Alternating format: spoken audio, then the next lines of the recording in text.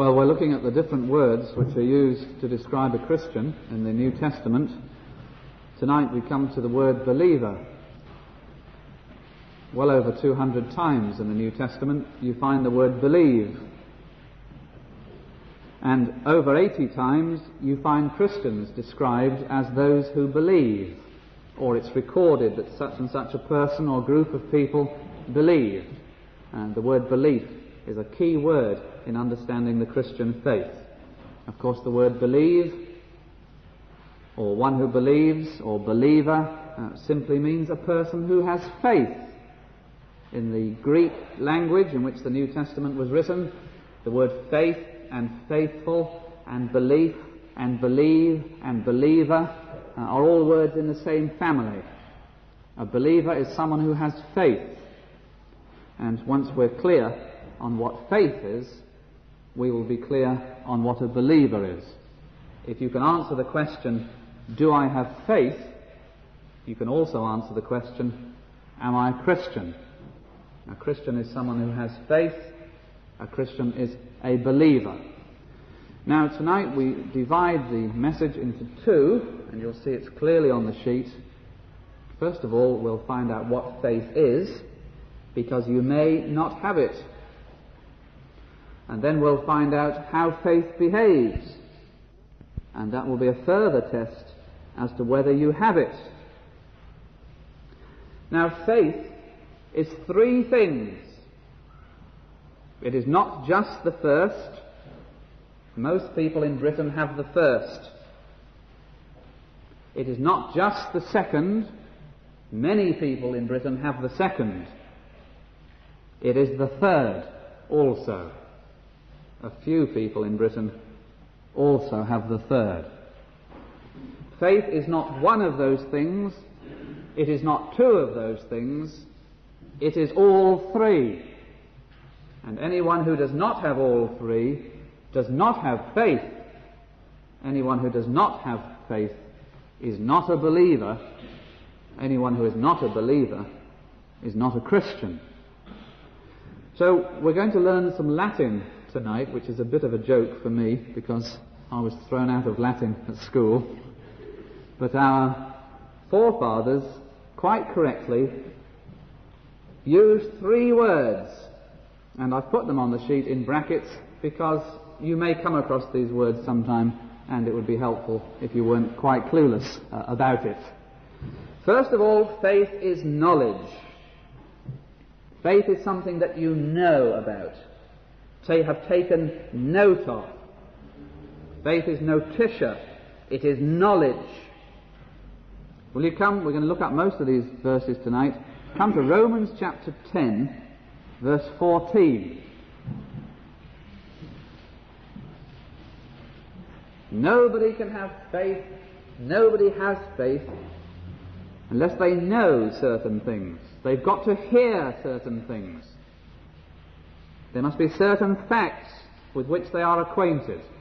Romans 10:14 says, "How then shall they call on him in whom they have not believed? And how shall they believe in him of whom they have not heard?" Imagine a king who is giving out free food to beggars. Well, the very first thing that a beggar must do before he comes to such a king is he must hear that there is such a king. And he must hear that this king really does give out free food to beggars. If he never hears of the king, and he never hears what the king does, he will never come to the king. If people never hear of Christ and who he is and what he's done, they will never come to Christ. The first step in all evangelism is to go and tell gospel facts so that people may know who God is, who Christ is, what sin is, what repentance is, what faith is. Their minds must be fed with facts. Come to 1 Corinthians chapter 15 now. All the references are on the sheet. And you'll see that when Paul arrived in Corinth to preach the gospel for the first time, the first thing that he did was he taught the people certain facts. You can't believe facts to be true if you haven't heard the facts. So faith is first of all knowledge. 1 Corinthians 15:3. I delivered unto you first of all that which I also received. And here is a summary of the gospel. How that Christ died for our sins according to the Scriptures. First of all, he told them about Christ. The Old Testament promised that God himself would come into the world as a man. So he told them about this Christ, the God-man. Then he told them that Christ died. He told them about a historic fact that Jesus of Nazareth, the great God-man, was crucified. Then he told them that Christ died for our sins. That crucifixion wasn't an accident, and it wasn't without meaning. Jesus Christ was bearing the punishment of the sins of others when he died. Then he told them that it was according to the Scriptures. This is exactly what the Old Testament promised. And then he told them how Christ was buried and raised again and seen, so that they might be perfectly confident that those who died bearing the punishment of other people's sins was alive and an ever-living Saviour. And therefore he told them what he told them in Acts 13. Be it known unto you, therefore, men and brethren, that by this man is preached unto you the forgiveness of sins. Faith is first of all certain facts. Nobody can be saved who does not know those basic facts. That God is. That sin is the breaking of his law. That sin must be punished everlastingly by an everlasting God. That Christ bore the sins and the punishment of them, the punishment which was due to others because he was innocent. That he's alive forevermore as an ever-living Saviour. That because of him alone, forgiveness of sins is preached and declared to a guilty world. They must know those facts. Now, the second aspect of faith is that faith is assent. A census. It's assent. Someone hears the facts, and most people in Britain at some time or another have heard the facts. But they don't believe those facts to be true. They haven't heard those facts explained. So often they're very unclear and perplexed and mixed up. But the second step in faith is to believe the facts to be true. So it's not enough to tell people the facts. They've got to believe the facts to be true. And that is where the art of persuasion comes in. A gospel preacher announces not only the facts, but he seeks to persuade the people that these facts are true. Where are these facts found? In the Bible. So he'll need to explain to people why we believe the Bible to be true. And so on. And brings the art of persuasion to people's minds until someone believes that what he's heard is truth. If you look in Acts 17, you'll see that Paul spent a great deal of time in persuasion. We read that Paul, as his manner was, went in unto them, and 3 Sabbath days reasoned with them out of the Scriptures, opening and alleging that Christ must needs have suffered and risen again from the dead, and that this Jesus whom I preach unto you is Christ. And some of them believed. He patiently answered their questions. Some of them had objections. So he opened and alleged and disputed and reasoned and showed the folly and the futility of their objections. He told them the facts, and then he sought to bring them to the place where they knew those facts to be true. Nobody in the world is saved unless they believe the facts of the gospel to be true facts. There is an error in history called Sandemanianism. Perhaps that doesn't interest you very much. But it constantly changes his clothes and creeps into every generation, and it's here again. Modern Sandemanians come up to you by the bus stop with a little booklet, and it starts, God loves you and has a wonderful plan for your life. Do you believe that? Yes. You're a great sinner and you need your sins forgiven. Do you believe that? Yes. Jesus Christ is the Son of God, the Saviour of sinners. Do you believe that to be true? Yes. And they get people to say yes to certain facts, to assent. And very often people are assured on the basis that they believe certain facts to be true, they are told that they have saving faith. The fact that you believe God is the God of the Scripture, is the true God, doesn't mean that you're a believer. The devil believes that. The fact that you believe the Bible to be true doesn't mean that you're a Christian. The devil believes that. The fact that you believe that Jesus Christ is the Son of God who died for sinners and is alive to save them forevermore doesn't make you a Christian believer. The devil believes that too. Faith is not just knowing the facts, it's not just assenting to the facts. It's much more than that. It's one step further than that. It's very important that we stress that today. You go up to lots of people who've had a Sunday school experience and ask them who Jesus is, and you'll get a correct answer. But they're not Christians. And many folk have been to the front at evangelistic rallies because they believe that the things that they've heard are true. But they're not Christians. Faith is not just knowledge, it is not just assent, it is trust. And our forefathers called that fiducia. It is trust. Because I hear the facts, I believe the facts to be true, I believe the facts to be true for me personally, and so I move beyond the facts and trust the person who is declared in those facts. When the Apostle Paul was asked by the Philippian jailer, "What must I do to be saved?" he didn't say, "Here's a list of gospel facts, believe those." The Apostle said, "Believe on the Lord Jesus Christ, and thou shalt be saved." It's not enough to have the facts in your mind. You must come to the person. You must trust the person. The Apostle John says in his Gospel, "To as many as received him gave he authority to become the sons of God, even to them that believe on his name." And that's gospel in a nutshell, which we read again this evening, John 3:16. It says, "God so loved the world that he gave his only begotten Son, that whosoever believeth in him should not perish, but have everlasting life." That's what faith is.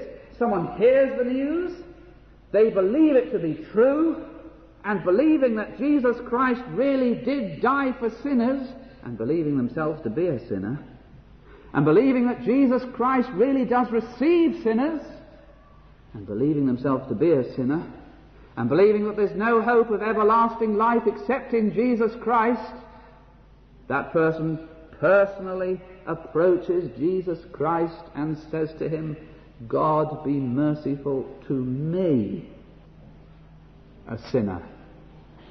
That's what saving faith is. We cannot be content just to preach the facts. We cannot be content just to persuade people that gospel facts are true.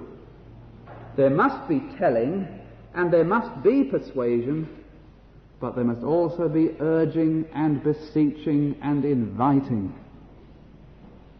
And therefore, if tonight you know the gospel facts and believe them to be true, think hard. It's not being here where those things are believed which makes you a Christian. I have to ask the question, has there been and is there still a personal approach by your heart to the Lord Jesus Christ, who is declared in those facts? Have you been to the Son of God and personally asked him for the salvation which can be found in him? Have you been to the Saviour yourself and asked for cleansing? Have you been to Christ yourself and asked for forgiveness? Have you been to the Son of God yourself and asked for pardon? Have you cast yourself upon the Son of God? Have you addressed him, not just the preacher, but him? Have you approached Him? Have you prayed to Him? Have you cast yourself upon Him? Do you love Him? Is the relationship with Him? Because that's what faith is. Nothing less. And those who have not come to Christ will find that he that hath not the Son hath not life. Well, let's look secondly tonight at how faith behaves. That's what faith is. Now let's see how faith behaves. This is a further way of discovering whether the faith that you profess to have is a true faith. It's not enough to say faith trusts Christ, because true faith trusts Christ alone. I've spoken to many folk in my life who tell me that they have a faith in Christ, and then they've gone on to tell me that they didn't believe that that was enough, that something else was necessary. Sometimes they said the Mass. Sometimes they said their good neighbourly works or something else. In other words, their faith is in two places. They cry out to Christ, but they also hope that their works, the things that they themselves can do, will somehow also win them God's favour and give them everlasting life. They think that salvation is a sort of mixture. God does half through Christ, and we do the other half. God comes halfway down the stairs, and we meet Him halfway, and that's how we meet God. That's what they think. But true faith trusts Christ alone and relies for its acceptance with God on nothing else than Jesus Christ. Now you remember that famous passage which the Apostle Paul writes in Philippians 3. Listen to what he says. I might also have confidence in the flesh. I've got plenty to boast about. If any other man thinketh that he hath whereof he might trust in the flesh, I more. If you think you've got something to boast in religion, then I've got more to boast in. Because he says, I was circumcised the 8th day of the stock of Israel, of the tribe of Benjamin, and Hebrew of the Hebrews. Nobody more Jewish than me, he says. As touching the law, I was a Pharisee. I was really hard working in trying to keep God's law. Concerning zeal, I was so keen I persecuted the church. And when people looked at my life, touching the righteousness which is in the law, blameless. When people looked at me, they couldn't find a fault. We're not in the same category as that, are we? All our neighbours and members of our family can look at things in our lives and they can find 10,000 things which they can blame us for. But they couldn't do that with Paul. The people who lived with Paul couldn't find anything to blame him for. They couldn't find a fault in him. Couldn't find a mark on him. He was altogether above them all. Well, Paul, do you rely on the fact that you're absolutely exceptional? Is that the reason why God is going to receive you into glory? Because you're a man like the world has hardly ever seen? Listen as he goes on. What things were gained to me, those I counted loss for Christ. Those things don't even come into the reckoning. It's Christ. Yea, doubtless, and I count all things but loss for the excellency of the knowledge of Christ Jesus my Lord, for whom I have suffered the loss of all things, and do count them but dung, that I may win Christ and be found in him, not having mine own righteousness which is of the law, but that which is through the faith of Christ, the righteousness which is of God by faith. I'm not right with God, says Paul, on the basis of my past life. In fact, when I look at that past life, I regard it as utter trash, garbage, absolutely not worth considering. If I'm accepted by God, and I am, he says, it's by faith in Jesus Christ. Now, if anybody could have said, I'll trust Christ and something else, it was Paul. But he says, no, I'll be accepted by God on the basis of Christ alone. That's how faith talks. Now let me ask you a question. On the days when you read your Bible a lot and pray a lot, and you can't think that you've fallen into any sin, do you consider yourself to be more acceptable to God than the days when you don't read your Bible, don't pray, and remember that that day was full of failure?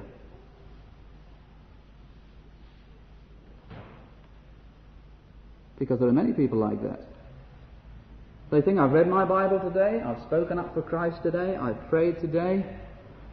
As I look back over the day, it's been a good day. And in their heart of hearts, they think that they were more acceptable to God on that day than maybe the day before, when they didn't manage to read their Bible, didn't pray, had all sorts of vicious and vile thoughts in their mind, fell into all sorts of things which they didn't want to fall into. And they thought, that day I was more acceptable to God than that day.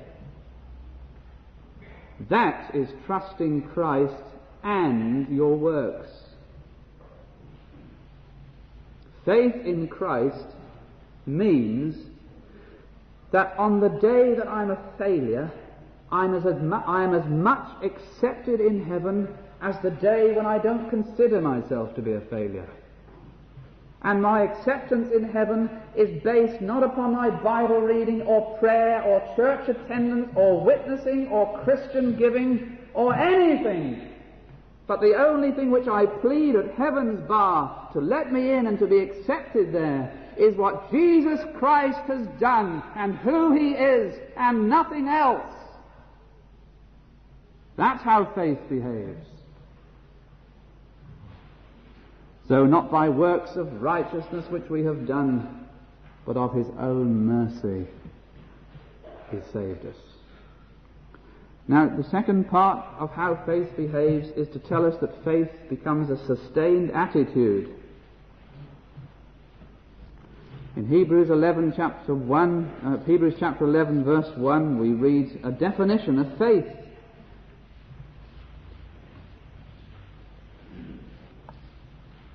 Faith isn't just saying, 10 years ago at such and such a place I came to Christ.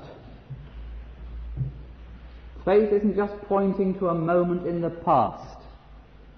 Too many people's faith is in the day of their conversion and not in Christ. Faith is a sustained attitude.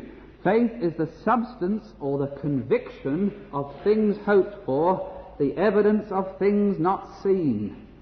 Faith is the assurance that what I'm hoping for I will get, and the things that I cannot see really are there.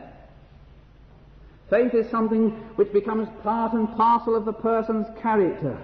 They're not looking backward all the time to some experience, but they're remembering that they live in a world which is unreal because it's passing away, and reality is the invisible. The Christ who came 2 years ago is an invisible Christ, but you're assured today, as much as then and more so, that the invisible Christ is a real Christ. And the promises of Christ are certain to be fulfilled. And you look forward and hope for the things which are promised in God's Word. And as a result, you set yourself to fight the spiritual warfare. You fight the good fight of faith, and you pick up the shield of faith. And you're aware that there are invisible influences and forces at work in people's minds and in their words and in their actions. And that you will combat this evil on the basis of God's Word. And you're engaged in a spiritual battle in which the forces are invisible. And you're not always harping on about what happened to you, some great emotional thing years ago. But it's become a whole attitude which marks you out as different from other people. That's faith. And so the net result, number 3, is a changed life. If you keep Hebrews 11 open, you go to verse 4. Faith makes a man offer his best to God. Do you? Verse 5. Faith makes a man reckon that walking with God is the most important thing in the world. Do you? Verse 7. Faith makes a man concerned for the salvation of his own household. Are you?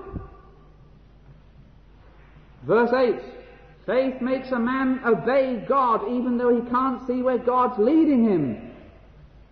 Do you? Verses 9, 10, and then 13 to 16. It's a bit of a much to ask you all to look at all at once. But faith makes a man live like a refugee in this world because he knows that the place that he's going to is better. Do you ever think like that? Look at verses 11 and 12. Faith makes a man believe that what men call impossible is possible with God. Verses 17 and 19. Faith makes a man obedient to God no matter what God demands. Look at verse 20. Faith makes a man concerned with the spiritual benefits of generations which have not yet been born. All this to make the point that faith results in a changed life. Look at verses 21 to 22. Faith gives a man confidence in the face of death. Look at verse 23. Faith makes a man cooperate with God's purposes as best as he understands them. Verses 24 and 25. Faith makes a man live a life which is different and separate from the way that other people live. Verse 27. Faith takes away the fear of man because it's more important to please God than other people. Verses 28 and 29 show that faith leads to activity, which springs from obedience. And so on, we could go down this chapter again and again and again to show that a man who has faith is not just a person who believes gospel facts to be true and has cast himself upon Christ. Because there are many people who really believe that they've done that, but there's been no heart in that faith. Real faith trusts Christ alone, becomes an attitude, and results in a changed life. Says James in his letter, if you say you've got faith but you've got no works to match that faith, your faith is a fake. But you might think you've got very little faith, but you've got works that do match faith. That is the proof that your faith is real. It's a desperately sad situation, isn't it, that the Word of God unveils to us again and again. That at the last day there will be men and women who will come to God's judgment bar and will believe themselves to be those who are about to be ushered into heaven, and will find themselves instead consigned to damnation. And the reason will be that they have gone through this life believing themselves to be believers, when in fact they weren't, and have been conned by the devil and his deceits, by false teachers and inadequate teaching and the deceit of their own heart, to believe that genuine faith is something which they have, when in fact genuine faith is something totally different. Do you know the great gospel facts? Do you believe them to be true? Have you come to Christ? Do you trust only Jesus Christ alone, nothing less but certainly nothing more, for your acceptance with God? Do you believe that you live in the world where you're surrounded by the invisible, which is more real than the things you can taste, touch or see? And do you believe that you live in the presence of that God who saved you, and therefore you cannot possibly live like other people who ignore that God totally? The question is before us again then, do you have faith? Are you a believer? We read tonight, he that believeth on him is not condemned. Thank God. But he that believeth not is condemned already, because he hath not believed in the name of the only begotten Son of God.